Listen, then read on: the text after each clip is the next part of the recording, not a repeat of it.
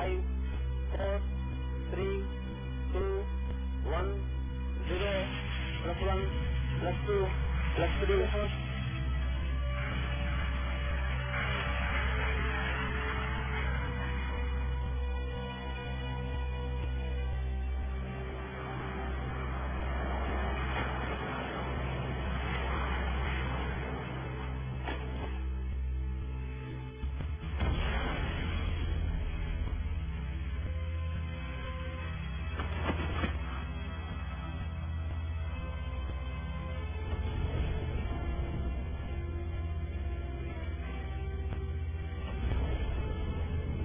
PSLV XL will inject Chandrayaan 1 into an elliptical transfer orbit ETO.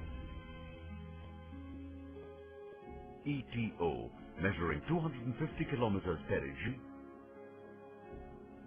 and 22,000 kilometers apogee. PSLV will inject the Chandrayaan into this orbit at a velocity of 9.89 kilometers per second. From here on, all the post-launch operations will be coordinated by ISRO Telemetry, Tracking and Command Network, ISTRAC, Bangalore. The existing network of ISTRAC ground stations, along with support from foreign agencies, will track and communicate with Chandrayaan 1 during its journey towards the Moon. The orbital period of the spacecraft in ETO-1 is 6.5 hours. The spacecraft circles the Earth for 3 to 4 times in the same orbit. The LAM is fired near perigee, which increases the apogee to 40,000 kilometers and enables Chandrayaan 1 to go into the second extended transfer orbit, ETO-2. The orbital period of the spacecraft increases to 18 hours. After the second LAM firing, Chandrayaan 1 will go to the third extended transfer orbit, ETO-3, increasing the apogee to 70,000 kilometers. The orbital period will be 24 hours. Chandrayaan 1 will be put into an elliptical orbit where the apogee will match with the distance of Moon from Earth. Satellite will take 11 days to complete one revolution in this orbit. During subsequent revolution, a trajectory correction for approach to Moon will be carried out. Beyond the 100,000 kilometers, the ground stations of the Deep Space Network will provide support to the mission. From here, the spacecraft will coast along for about 5.5 days before it reaches the vicinity of the Moon. The newly established Indian Deep Space Network, having 18 and 32-meter antennae at Bailalu, near Bangalore, is a very unique facility, having several critical technologies established for the first time in the country. The 32-meter antenna and the associated electronic equipment has been designed and developed for ISRO by Electronic Corporation of India Limited, ECIL. ISRO Satellite Center supplied the feed subsystem.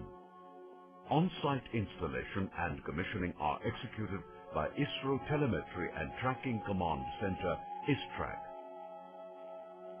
Operating in S and X bands, the 32-meter antenna is capable of receiving extremely weak signals from the spacecraft, which are millions of kilometers away from Earth in deep space, and can also send very strong signals to the spacecraft.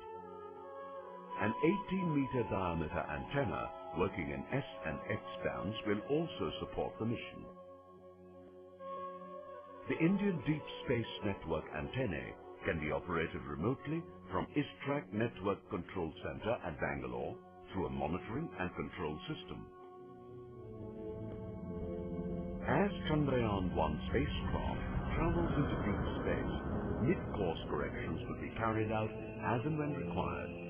When the spacecraft is about 500 kilometers from the lunar surface, a major maneuver called Lunar Orbit Insertion, LOI, is performed. Chandrayaan-1 will achieve its final Moon orbit 20 days after the launch. After this, Chandrayaan 1 will enter into an elliptical orbit around the Moon, with the nearest point being about 500 kilometers from the lunar surface and farthest point being about 5,000 kilometers. After the subsequent health checks, the spacecraft's orbital height is planned to be lowered through a series of planned maneuvers to achieve the target altitude of 100-kilometer circular polar orbit over the surface of the Moon. After reaching operational polar orbit, the payloads will be commissioned one by one. The first to be commissioned is the Moon Impact Probe, MIP, a technology demonstrator. It will be released at the earliest opportunity once operational orbit has been reached.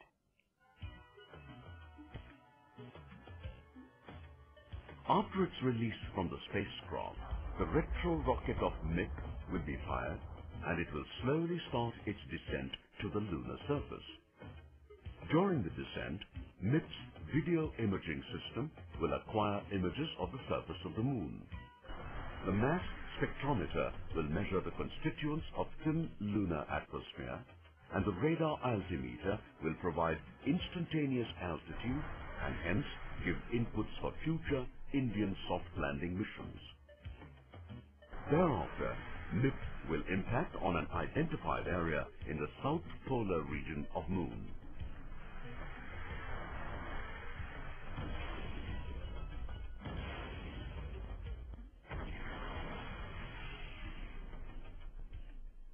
The payloads on Chandrayaan 1 are engineered to acquire scientific information on the Moon through remote sensing in the visible, near-infrared, microwave, low and high-energy X-ray regions of the electromagnetic spectrum.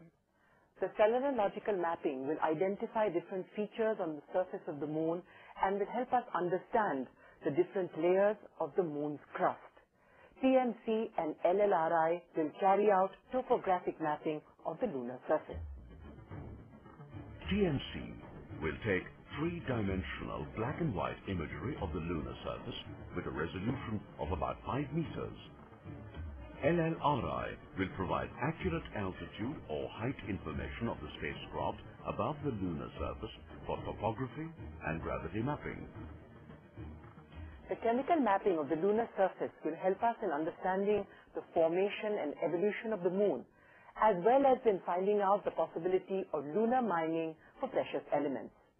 6 and HEX will carry this out.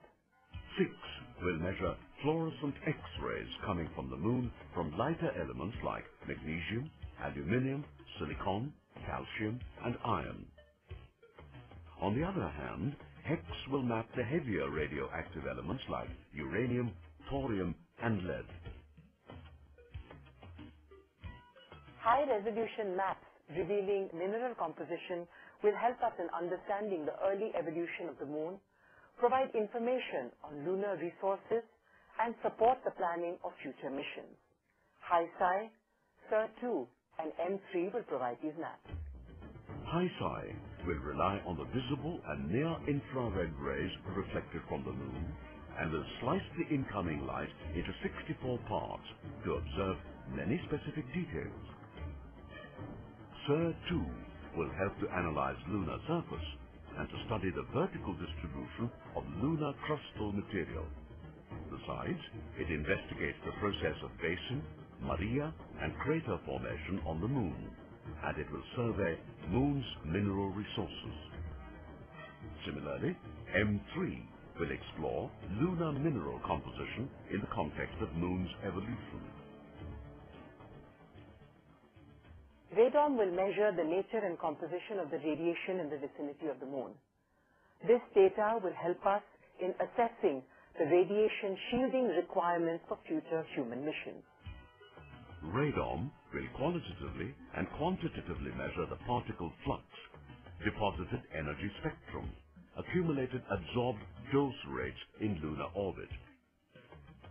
SARA will be the first ever energetic neutral atom imaging mass spectrometer to be used for planetary